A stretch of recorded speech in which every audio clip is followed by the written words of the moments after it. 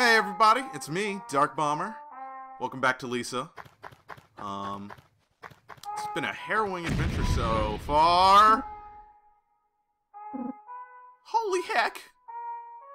Yeah, I'll come back this way. Don't worry. We'll hopefully get to that in this video. I kind of want to check out those caves I skipped out on, where my boy Bloodbag here decided to bleed all over me. And there was nothing I could do to avoid that, so, you know. Oh, okay. That was a waste of my time. Great. I love that this game has fall damage. That just makes me feel great. Alright. The world can be saved. Find her. Sass effects. Scared, stops you in your tracks. Weary, reduces defense. Weird, reduces stun. Crying, rage, increases heal. Berserk, makes you go berserk. Piss makes you go berserk. Drunk, strong, slow, and dumb. Hangover, reduces everything. Stink, makes people avoid you. Cool, regenerates HP. Depression, makes life suck. Oh, yeah, does. Oil up, makes you flammable. Withdrawal, hurts you a lot. Joy makes it all better. Okay. He's full of holes.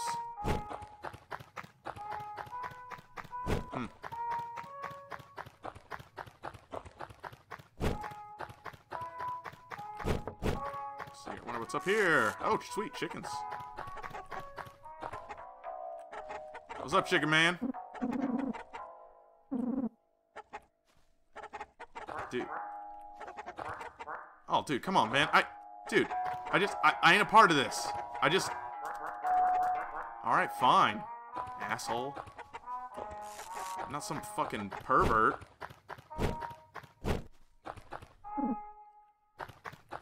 Alright, let's do this! Sweet.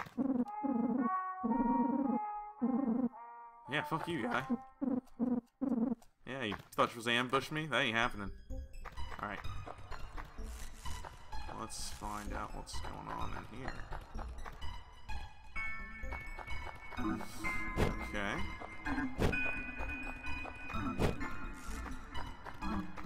Okay.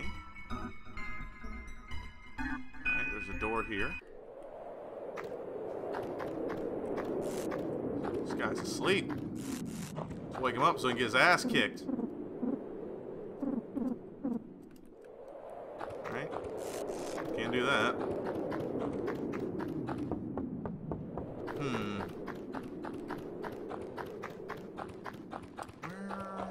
Where are we going today? There's a guy. Hey, what's your deal, buddy? Alright. What's up? Hey. Oh, hello there. My name's Nern. I'm considered the greatest historian of our time.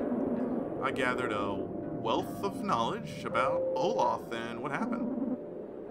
Many tales. Yes, I would like to hear. Why not? I wish you were more enthusiastic. Oh well, I will tell you anyway. Let's see. Alright, it all started with what I like to call the Flash. He's a dope superhero. I was sitting with my wife, God rest her soul, sipping on sweet lemonade tea. I believe it was homemade by my sweet wife, God rest her soul. Or wait, maybe she bought it from a store in a bottle. You know, like a plastic bottle. Well, hold on now. That would be ridiculous to buy a bottle of sweet tea lemonade and then transfer its contents into a glass. Why not just drink it from a bottle? I guess maybe so she could put it in a glass of ice? But then again, making tea homemade would be just as time-consuming, if not more. That sneaky bitch. Anyway, I'll save that story for later. So I'm sitting on my porch drinking sweet lemonade tea. From a glass, of course. Oh. When suddenly, a great strangeness fills my body. Something was wrong. I lived many years and I've never felt something like this before. Do you know what it was? Yep. It was my rocking chair. That wooden son of a gun stopped rocking. Oh my god. So I looked down and realized a little rock had gotten crushed underneath my chair. A rock under my rocking chair. What a day. Dude, you need to, like, get to the point. I decided it was time for bed. I had a little bit too much excitement for one day. I slid into my jammies, brushed my teeth, and said my prayers. As I was climbing into bed, I noticed my wife, God rest her soul, brushing her hair in the bathroom. As I peered across the hall, my body swelled up with emotion. Why can't I be married to an attractive woman? Wait, is it me? My bank account? I'm a tall guy. I work 40 minutes a week. Is that not enough? Now, my neighbor at the time, Tom Forknick, was very short. His wife, Karen Forknick Plattberger? Yeah, one of those women. Well, she was more attractive than my wife. I thought you said you didn't have a wife. Whatever. I'd say she was about 6, a soft 6, whereas my wife was a hard 4. Hard 4! What's the deal? I thought women liked tall men. Why was Karen with him? Anyway, my horse of a wife, God rest her soul, crawled into bed next to me. She decided to leave the bedside light on so she could read her book. It was one of her romance novels again. Give me a break. As if I don't feel inadequate enough. Not only did I have to compete with Tom, now I have to deal with these fictional hunks. Ay. At this point, I'd already suppressed the urges of intimacy. I rolled over and tried to sleep. Her bedside light was only of minor annoyance. I was able to drift off. Then I woke up to a big old flash of light. That's about it. If I ever get the chance to kill you, dude, I'm totally gonna do it. I can tell by the way you're walking. I can tell by the way you're walking away that you don't want to leave. If you really want to hear another story, I'll tell you. Once upon a time on a hot summer night, sometime in July. Was it July? My local grocery store was selling really good eggs in July. I don't really know why. Do chickens operate better in the heat? Fireworks, maybe? Oh my god, dude. I don't know. I don't want to get off topic. Point is, the eggs that summer were marvelous. Anyway, my wife and I, God rest her soul, went to a barbecue that night. It was held at Dale Spooner's house. Well, his backyard. Connie Spooner doesn't want people in her home. I was thinking she was just an uptight bitch. So at this barbecue, I see none other than, that's right, Tom Forksnight. Now, earlier in the day, my wife, God rest her soul, had made potato salad for the barbecue. Personally, I hate potato salad. I'm a mashed kind of fellow.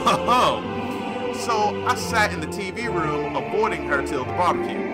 Once we were at the party, I made sure to distance myself from my dumb potato bitch wife. God rest her soul.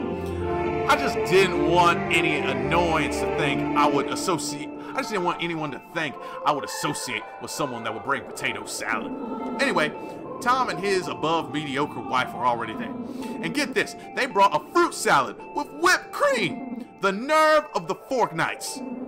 Needless to say, I gave my wife, God rest her soul, a couple of choice words about whipped cream versus potato salad.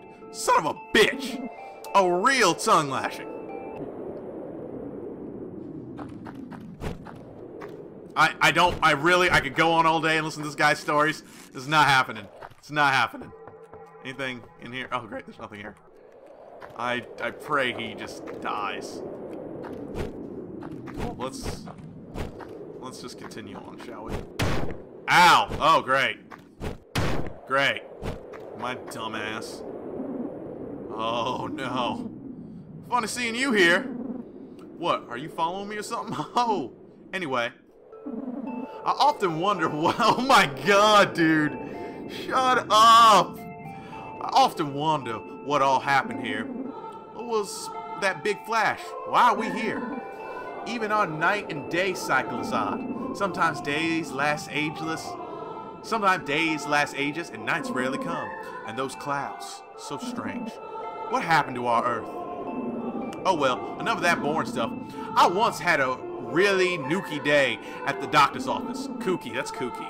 Nookie? Kooky. I think it's kooky. I'm a fucking retard.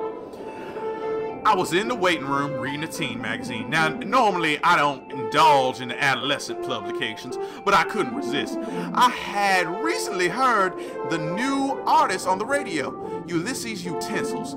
She's got some young woman, maybe a boy, I don't know. Either way, that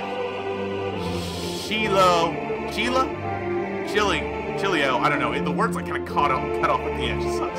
Either way, that Chilla can really grasp my attention. So, I'm reading this magazine because I saw Ulysses on the cover. I still wasn't able to identify if it was a man or a woman, but as I'm reading, I noticed something on the ceiling. I look up to see that there's some water damage. Do you think a doctor would make enough money to maintain his office? You'd think a doctor would make enough money to maintain his office. I guess he cares about his cool jet skis? I guess that's jet skis. I guess he cares more about his cool jet skis than his patient's comfort. I am like partially dyslexic. I'm sorry if I'm like reading like a retard at times.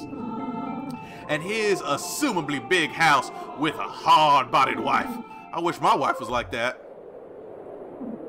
Big old melons. Can I? And just then, a droplet of water falls from the ceiling. My eyes trail it all the way down to the ground. It started at the floor for some time, watching the carpet absorb the water. Suddenly, my attention caught by a small child. The child was glaring directly at me. I saw the devil looking right back at me beneath his eyes. I got nervous and quickly stared directly at my feet as to not aggravate the child. And that's when I noticed something. I was wearing two different kind of socks. Golly, I'm all revved up after those thrilling exchanges. To be fair, you're a bit of a bore, but beggars can't be choosers. I think I'll stick around. I've got many a tale to tell. Oh my god. Oh, annoying man. Can I at least give you this equipment?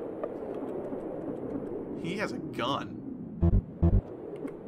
Does the gun need bullets? Like, guess not. Well, listen to him. I got him in my party, so whatever. Let's just get going. Here's a bar. Bars. You can often find people for hire in bars. If you see a pink poster, you can access your party information when you want to swap party members in and out. Bars are great places. Chug-a-lug and cherry. What's your deal, man? I have a little interest in Scandalous magazine. I'm just looking for a stiff drink and good memories. It's all this world has to offer anymore. Buy him a drink. I don't have enough to buy him a drink. Being drunk in battle will increase your strength, but decrease your hit. Yeah. All in all, getting drunk rules. I don't have any money, man. I got robbed.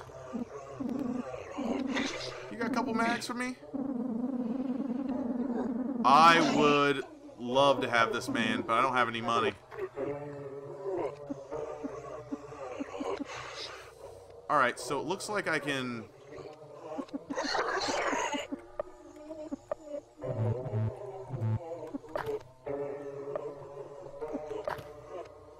Okay. Okay, so it looks like I can change my party around and shit. If I really want to. Weird. Alright, so a guy doesn't shut up. Everyone's looking for my friggin' daughter.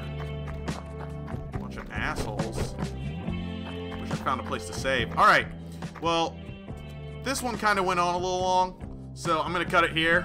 So I will see you guys in the next video. Peace!